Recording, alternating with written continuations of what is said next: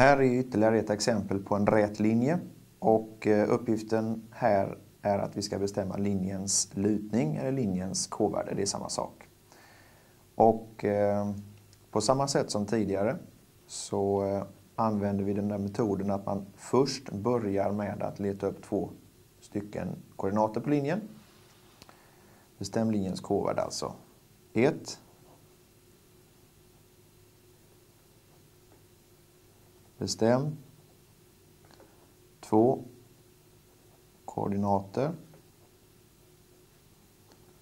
på linjen.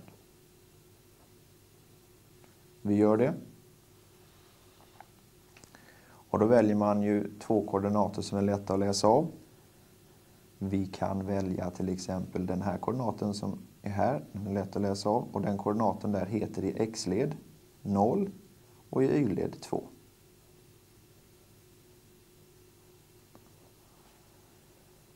Och sen ser vi ju att även den här koordinaten ingår. Som ligger där. Och den heter i x-led 2. Och i y-led 1. Så kan vi använda de 2 koordinaterna för att bestämma linjens lutning.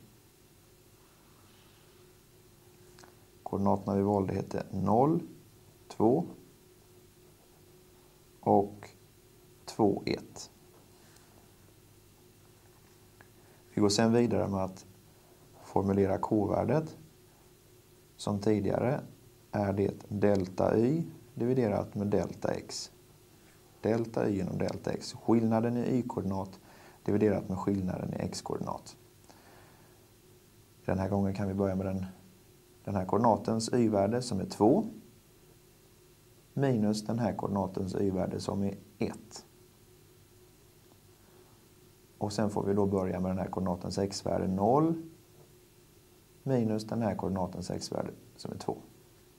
Förenklar man det här lite grann så blir det 1 delat med minus 2. Det här minustecknet som står nere i nämnaren kan man lika gärna skriva framför talet. Det spelar ingen roll, man kan skriva minus en halv. Minus en halv är alltså lutningen för den här linjen. Om vi tittar på den här linjen så ser vi att den till skillnad från förra exemplet lutar snett neråt höger på det här sättet. Och då betyder det att man har negativ lutning. Den linjen vi tittade på i det andra exemplet lutade ju uppåt höger på det här sättet. Men den här lutar alltså snett neråt höger och då säger man att linjen har negativ lutning. Och lutningen just i det här fallet var minus en halv.